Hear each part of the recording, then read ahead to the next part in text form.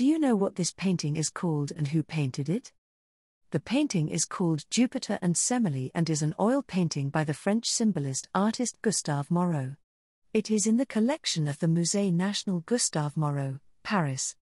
It depicts a moment from the classical myth of the mortal woman Semele, mother of the god Dionysus, and her lover, Jupiter, the king of the gods. She was treacherously advised by the goddess Juno, Jupiter's wife, to ask him to appear to her in all his divine splendor. He obliged, but, in so doing, brought about her violent death by his divine thunder and lightning.